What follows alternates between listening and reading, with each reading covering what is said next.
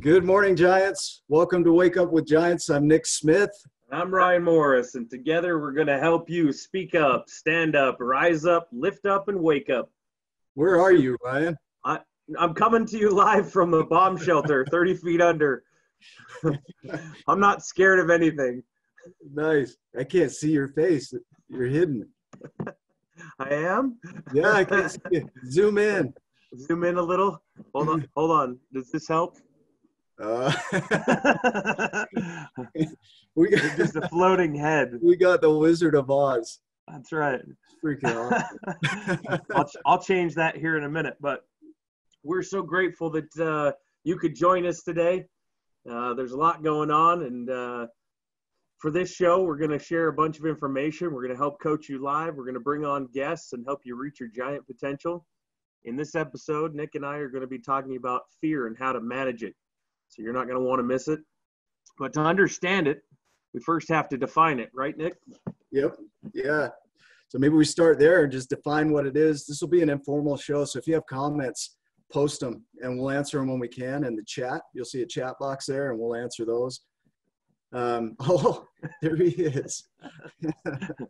Cool. I'm gonna shorten my forehead a little here. Is that so let's just say what fear is real quick. So fear is a response to danger. Like if you have a tiger in the room, we talked about this a little while back. If you have a tiger in the room, it's pretty natural to have anxiety adrenaline start flowing through your body so that you can respond to that situation.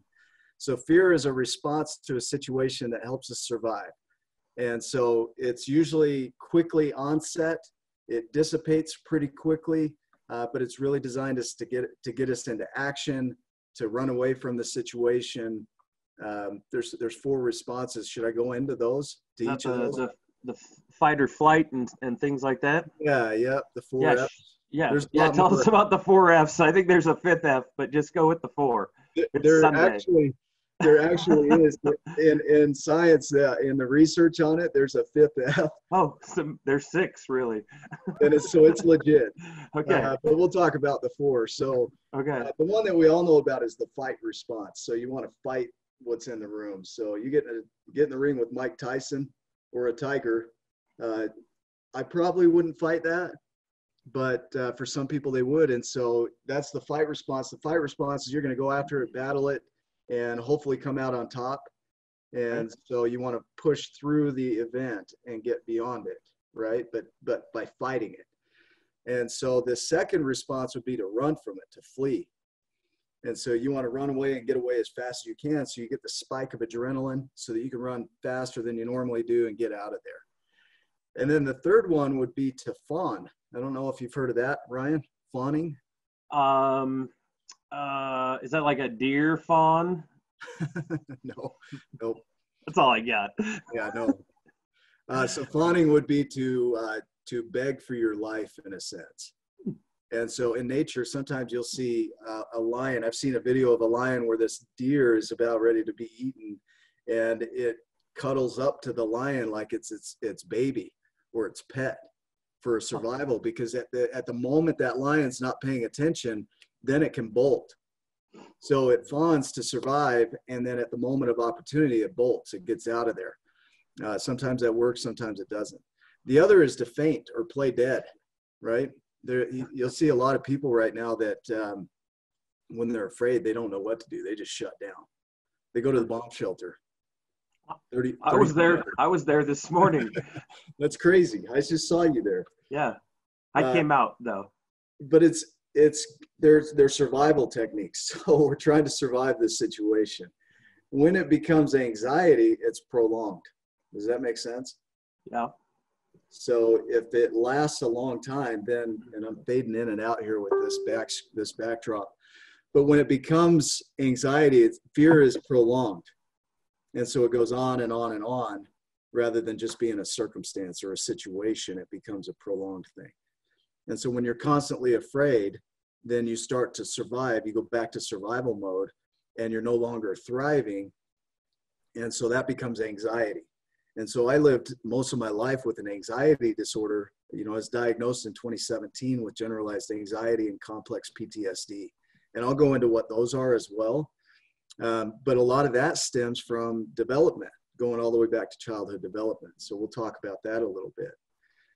So the distinction between fear and anxiety is that fear is a response to a tiger in the room. Anxiety is possibility of a tiger entering the room. Gotcha. Yeah. So I felt a bunch, especially here in Utah, having, we got Corona, and then on top of that, then we have earthquakes. And so I felt both things. So as a distinction there, right? The earthquake, you feel the earthquake 7:11 a.m. in the morning, the earth starts shaking. That's fear, right? You got a response, you're up, you're acting, you're yelling at your kids, get in the doorway, get under a table, get next to a heavy object, Yeah. Some of them. Depends on how much you love them. Just stay in your room. Just stay in your room. And then you have the anxiety part, which is the prolonged. So there's this possibility of coronavirus hitting, right? I saw a meme the other day. It was in Utah. It's like, stay indoors because of the coronavirus, go outdoors because of the earthquake. It's like, I don't know what to do. So confused. Stay in and die or go outside and die. I was thinking about on Austin Powers. I don't know if some of you remember this, but when the steamroller's coming at him from clear across the warehouse, and the security guard just screaming, and then it pans in again, and it's like 50 yards, and it pans in again, and it's 10 yards, and then all of a sudden it's on top of him, and he could have run at any point in time. It's like a 10-minute scene. Yeah, right. Ah! That's how it feels though with anxiety. It's just like that steamroller's coming, and I could get out of the way at any moment and prepare for it, but I can't because I'm stuck in fear. And so that's what anxiety does to you. You're always in vigilance about something that could go wrong. Right. And so now let's jump into like trauma. Trauma is an occurrence. So we'll talk about PTSD, post-traumatic stress disorder, and complex post-traumatic stress disorder. They're two things. Post-traumatic stress disorder, if you're a combat veteran, or you have a car accident, or you have a major illness, you're likely going to develop an anxiety or fear around that thing, that event. It's usually a single point that occurs and causes you to have anxiety around situations like that. So somebody that goes to war might come back with anxieties around fireworks. It might trigger stuff in them. So that would be PTSD because it's one situation, whereas complex PTSD is a series of prolonged situations that cause that type of trauma in a person. Does that make sense? Yeah. So you get into, so I was talking to a person this morning about neglect and trauma, and they haven't found a distinction or a difference in the amount of complex PTSD that occurs with somebody that's had trauma and somebody that's had neglect. It's the same. And so as we look back at childhood development, a lot of these, like when we get into anxieties and complex trauma, PTSD, a lot of that occurs in development. Whereas you get into PTSD and fear, it's situational in most cases. So you have an event that occurs that causes that to come up in you. Like this earthquake probably caused a bit of anxiety and trauma. Yeah. For certain people. Yeah. You know what I'm scared of? I'm scared of spiders. I'm scared of what you're going to say. And I'm really, really scared of bear spiders. They're super scary. We are all going. That's like the tiger that's going to come in the room. And then I'm also knowing that there's spiders in the room. I didn't even know that was a thing till today. Oh, it is. No, bear spiders. I'm worried about bear spiders. Yeah. We're all going to die of bear spiders. So, yeah, I can imagine how freaky that would be to have that come in my house. Sorry. No, that's awesome. Keep doing that. That's good. Let's talk about what occurs in the body with anxiety and fear.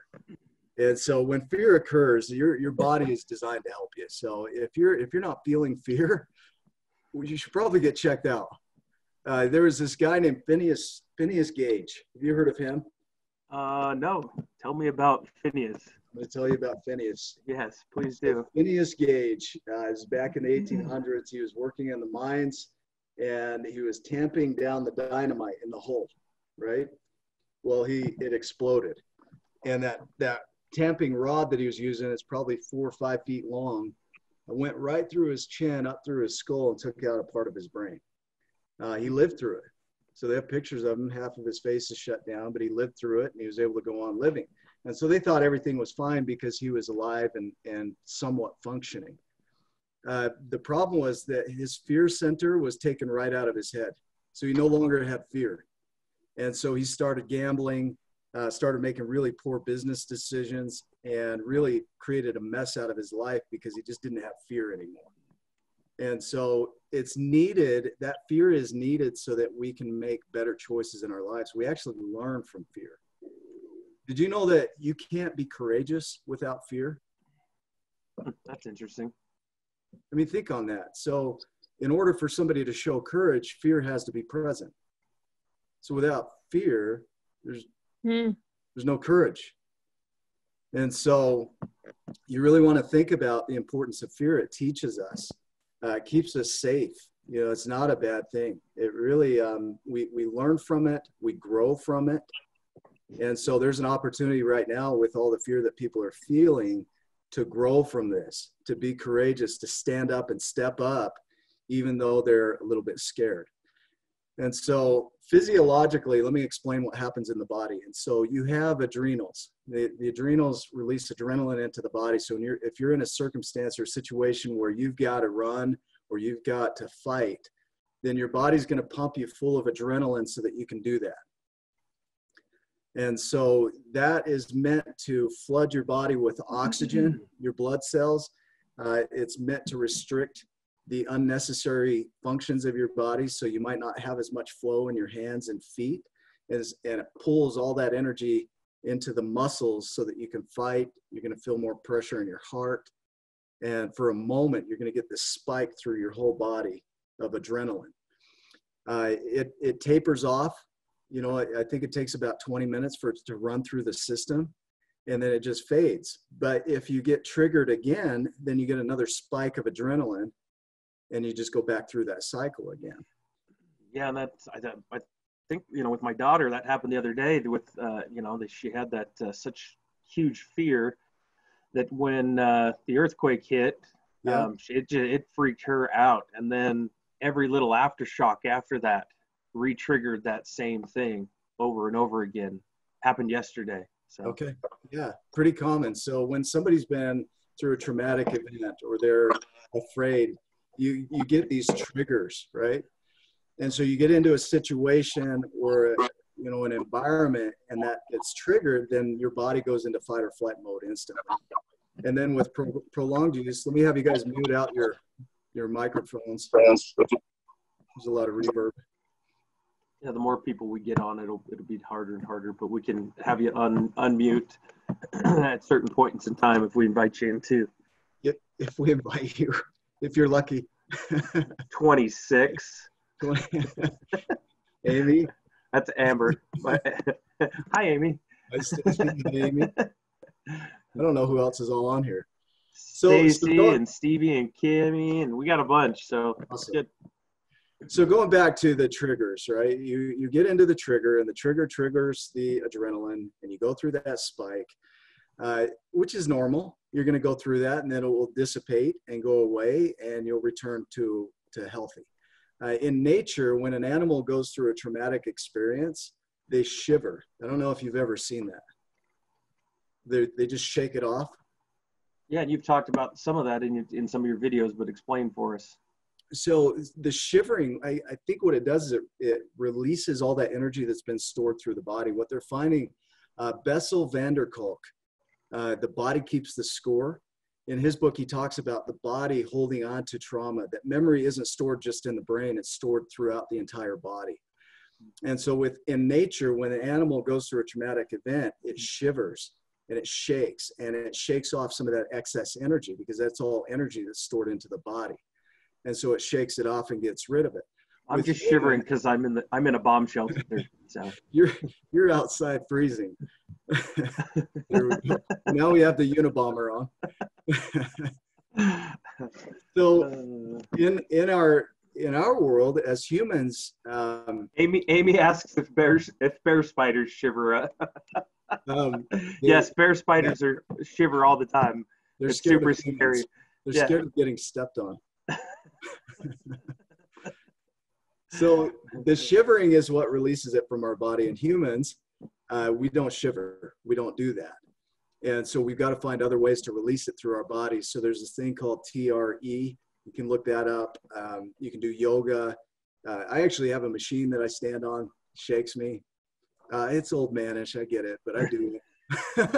I thought of those videos where it's like the fat belt that goes around, just shake weight of sorts back in the vintage days. Man, that's me. I'm a 70-year-old, 45-year-old. Oh, yeah, I saw that on TV. I'll buy that. So anyway, I'll stand on that. If I'm extremely stressed, I'll shake, or exercise or do something to get that to release from my body. And so that's what trauma does, is it stores it in the entire body. So when you're dealing with trauma, an event that's impactful and it's big, you really need to get your whole body moving, because that's what releases it out. If it's anxiety, there's some tools that I'll give you to kind of manage the anxiety. And recognizing the difference between anxiety and fear. Fear is a momentary thing, and anxiety is ongoing. When you get into complex PTSD, that's a developmental thing where it's ongoing for a long period of time, right? So you have trauma, but it's over years. I fear. Are you guys seeing this? This is ridiculous. That was me. That's me, with a little bit different. You've seen the memes with coronavirus and all that stuff going on, and all the people putting jugs on their head. And I'm trying to remember my train of thought with these memes too. I'm sorry. No, that's awesome. This is probably giving a few people PTSD as well. Yeah, this is too much. So just going into the like that change, any kind of fear, putting it out in the future of a possibility. So let's take this coronavirus, for example, there's this fear of this possibility of it affecting us right now, right? Of us getting sick. The reality on it is, that's a possibility. The likelihood of it is pretty slim. 314,000 people were infected as of today. There's 7.53 billion people in the world. That means you have exactly 0.000000017% chance of getting sick. Which, if you're watching the media, you have 100% chance of getting sick. Or scared. 100%. In fact, you're already dead. Yes, I'm dead. I don't even know how you're on this show. It's a bear spider. It's a bear spider. So you really need to check your facts, because what anxiety does is it creates these stories in our mind of, man, this is real and this is going to happen. And I'm going to prepare my whole life around this and shut down all my thriving so that I can survive this thing that could happen. I look at, you can't see it. My coffee cup? No, it's invisible too. Invisible. Magic. If you guys want an invisible coffee cup, I can tell you where to get those. You have to have a camera though. So there's a book called The Black Swan, and he talks about probability, certainty, and possibility. And he uses a coffee cup on a table as an example. And I love the analogy here. He says that for a coffee cup to jump off the table, every molecule, every atom in that coffee cup, every electron, every proton, neutron would have to align in such a way that it would move in one direction, while simultaneously the coffee table, every atom in that would move the opposite direction, and that coffee cup would jump off the table. Now, the probability of that happening is next to zero. In a billion lifetimes, it could never happen. So what we call certainty is the idea that we can set that on the table and expect it to stay there, right? That's certainty. Is it a possibility that that coffee cup can jump off the table? It's a possibility. Yeah. But the probability is so slim that it's likely never going to happen in a billion lifetimes. But we go about acting and changing our lives around the possibility, not the probability. And so you look at what's going on with the media chasing all this stuff, is they're talking about the possibilities versus the probabilities. And that's where we're seeing a big issue, because people are freaking out. I mean, you watch it, like I said, it feels like you're 100% going to get this. It does right? feel like that. Yeah. The earthquake, we couldn't have predicted that. They can't predict earthquakes. But then you see all these stories circulate of, oh, there's another one coming, which goes into anxiety, right? You're trading. Now you have this real fear, earthquake, you're in it. That's a fear, right? You've got to respond. You got to do something. But then it passes and the people are like, well, there's a possibility of another one. And then we put our lives on hold preparing for this possibility that 2 days later we got a 3.4, right? But the reality is we're not likely to see that again. And there's no way to predict it. If it occurs, we'll be ready as much as possible, but there's no way to predict it. Does that make sense? Sure. And again, waiting until, when the tiger enters the room, then we can deal with those things. Yeah. Right? So, yeah. I mean, there's a level of preparation for sure. If the tiger enters the room, I'm screwed. I'm probably going to get eaten. Me and you would probably get eaten, but yeah. Mike Tyson wouldn't. Mike Tyson. Where did you find that? I don't know. Is he wearing a diaper? That's what I'm wondering. He's wearing a diaper. I'm more scared of Mike Tyson in a diaper than I am of the tiger. What does Siegfried and Roy think about that? I think he stole their tiger. I think he did. But I would let him. Mike Tyson's pretty tough. Shoot. Okay, I'm back. So the idea of a tiger being in the room, you got to prepare for it. But what are the odds of that happening? If the odds are 90%, you got to prepare for that. If the odds are 0.000000 and on, you can be prepared, but the likelihood of it occurring is really slim.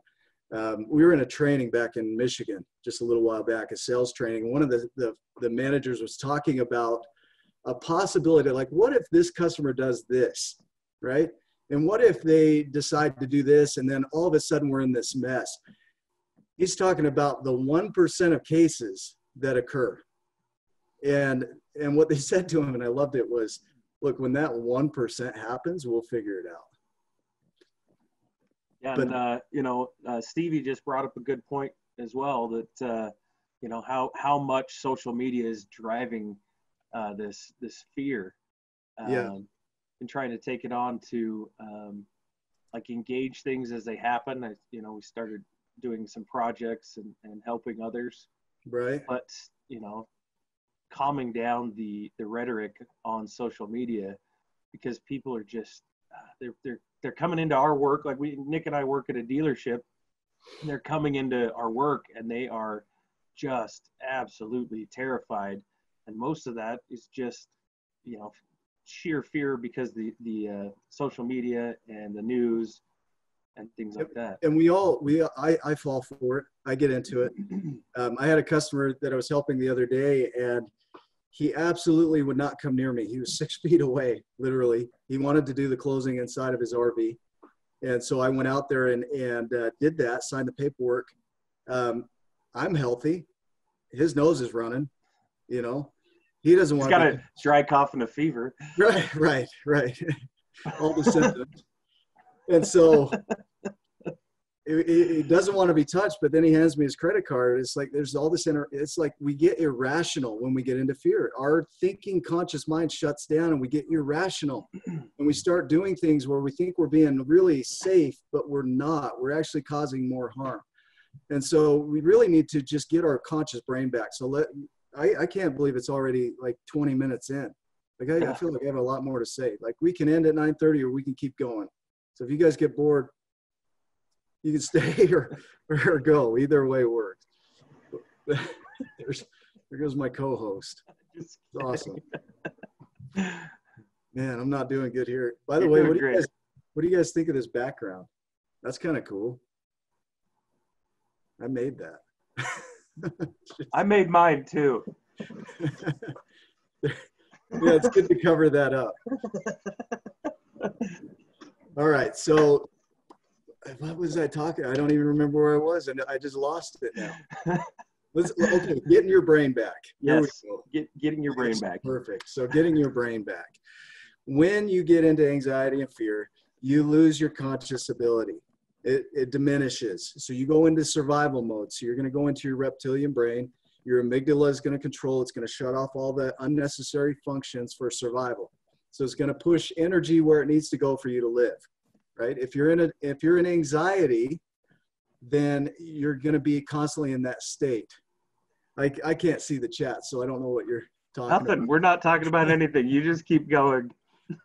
So when you get into that space that your brain shuts off, you're afraid, you're scared, you're not feeling it, you've got to get that back. So the biggest thing to do with anxiety is recognize that it's at play. If you're angry, a lot of people think that anger is a primary emotion. Anger is usually a secondary emotion, almost always. And it usually indicates that you're afraid or that you're sad that you lost something, right? So if you're getting mad, you want to pay attention to that. That anger is not the issue. Anger is just indicating there's something underlying that you need to address. So if anxiety is at play, first you need to recognize that anxiety is at play. And then what you need to do is just allow it to be there. We're so hard on ourselves, like we can't mess up. And so people just don't want to screw up their life. So they're harder on themselves than they would be on a neighbor. Like I would never go to Stacy and say, man, you suck. You're terrible at living life. Horrible human. But then we do that to ourselves every day, right? Oh, I'm such a screw up. I'm not near as good as somebody else, and so there's no room, no give for us to be able to be scared or to be anxious or to be sad. There's no room in that inside of us. Other people have room for that for us, but we tend to not have room for ourselves for that. And so the first thing to do is allow yourself to be scared. If you're scared, admit it, allow for it. It's okay for you to be scared. And it's possible. Notice, going back to what I said before, it's not possible for courage to appear outside of fear. So it's got to be okay for you to be afraid. I remember a story about Bruce Springsteen, who has severe depression and anxiety. Every time he would go on stage, he would get pukey. And there's a lot of famous people that really get sick about the whole experience. But what he said is they would ask him, hey, are you okay? Do you need to pull this off, or do you need to stop? And he'd say, no, that just means it's go time, right? And so instead of allowing it to control you and drive you, you get to dictate where the bus goes. So my 7-year-old is driving my bus most days. Let's talk about that analogy, driving the bus. I love this, because the reality is that we're the drivers of the bus. Let's imagine there's this bus, and on this bus is little us who's scared to death, mini me, basically, who wants to throw a tantrum and be afraid and sad and play small, and is on this bus and is yelling at you to stop the bus, to pull over, to go somewhere else, but you're the driver of the bus. Now, if you choose to listen to that voice that's in the bus, then it's going to take you off course from where you need to go. But if you can allow that voice space, that passenger on the bus space, to have their voice be heard, it doesn't mean you have to respond to it, but you can allow it to be present. Eventually what will occur is that voice, that person in the bus will sit down. It'll quiet down, and it'll just go for the ride with you. If you engage with it, you're going to wreck the bus. You're going to get off course. You're going to go somewhere you don't want to go. Right? I think that's what happens more often than not for people, Nick, is that they allow that 7-year-old, and what we're talking about here on 7-year-old on the bus is that, you might have a timestamp of a traumatic event or something that happened to you that derails you. Yeah. But I think that happens more often than not, is we give that attention, and then that's what happens is then we veer off course or totally, crash and burn. I agree. And then what a lot of people do is they turn up the radio, or they put on headphones and they distract because they don't want to face that. They don't want to hear that. But instead of kind of engaging with the life and the road ahead of them, they distract, they separate from it. And so I've noticed a lot of people are going online and they're binging on Netflix, or they're playing extreme amounts of video games now, or they're drinking more than they ever have as a distraction rather than facing this fear. There's a lesson in animals. You know, you look at a badger, which is a smaller animal, but mean as hell, right? It'll take on any creature. Kind of like Amber. Kind of like Amber. Well, you think about it, though, the size of that badger doesn't matter for the fear that it's facing. It doesn't care how big that fear is, it's going to take it on. And it faces it. It doesn't run away. You know, it faces it and it attacks. And our challenge is that many of us want to hide away and run away from the situation rather than face it. And then 20, 30, 40 years later, we're still dealing with the same issues. There's going to be a point where you have to go in the basement and turn on the light on this fear and face it, right? And I know some of you on this call, you've been doing that and you've gone through that and you know what it feels like to turn the light on. It's almost disappointing in a sense. It's almost not as big as you made it out to be. And it's like, damn it, that's it? That's what I was afraid of? When you really face it. And so, you know, I look at things that I did when I was spun up in anxiety, that I had this imagination of what was happening and what was occurring. And fear creates some crazy things in people. It creates control. It creates lack of trust. It creates jealousy. It creates anger. And so that's all fear-based. And so when we look at the reality of a situation, we tend to be less, you know, like people hoarding toilet paper, we tend to be less greedy. You know, it's less of a survival thing. It's more of a thriving and empathy and taking care of others. So I saw a post that Amy had done about giving, and she went the opposite of hoarding. She went to, look, I don't have as much stuff as I did, but I'm going to learn how to cook better and manage my, you know, my food and the things I do have. Yeah. And that was a very giant thing to do. So I love that. I love that. It is a giant thing to do. So to take an action, so distraction versus engagement. So I know we're probably over on time.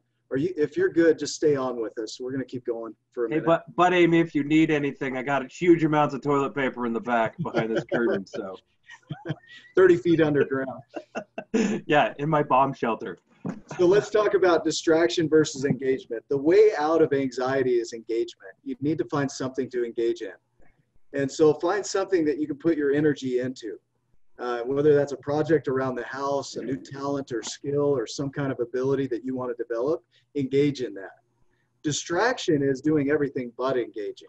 So that's listening to music. That's sitting out and watching TV instead of engaging with life. It's getting sucked into the frenzy on the media and just being engaged with that. That's a distraction, because the reality is you could be out doing and creating a lot of things right now. There's an opportunity to create right now. So engagement is a direction of your attention, and where your attention goes, that's going to grow. That's where energy flows. And so that's going to grow. So if you're afraid and you're not engaging, you're going to be distracted, and then they own your attention. So you're going to build into that fear that has been built around the media. It's okay to be aware. I'm not saying don't be aware and don't be ignorant around this. You know, just be aware and prepare, but also recognize the reality of it. Like, pay attention to the potential versus the possibility. Does that make sense? For sure. So I noticed there's some chats. I can't see the chats.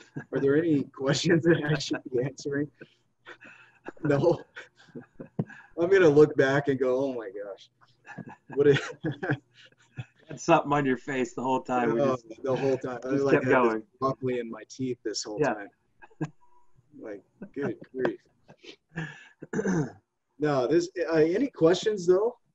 You know, let's wrap up with some Q&A. Any questions that you guys have? Any thoughts that you're having? I think that's more valuable. Is like, what's coming up for you as you hear this? Like, what do you hear? Can I chime in? Yes. Sure. So I saw a post this No. morning. No. Stop. Now stop. Force my mute. Yeah. No, go ahead. I'm just kidding. So when you were talking earlier about PTSD, Yeah. I have a connection with a lady who had lost her daughter years ago, maybe close to 6 years ago now. She, seeing her, it was a video chat that she had done, seeing the amount of anger that was in her.